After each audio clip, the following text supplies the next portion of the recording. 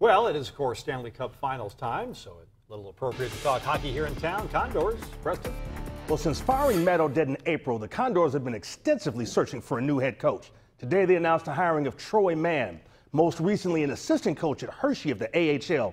He wasn't in town today, but received the highest endorsement from the man who eventually hired him. We wanted to have an experienced, veteran, professional coach with a successful track record, not only in the regular season, but really placing a high emphasis on playoff success. Somebody that's got a lot of credibility, well respected in the hockey community.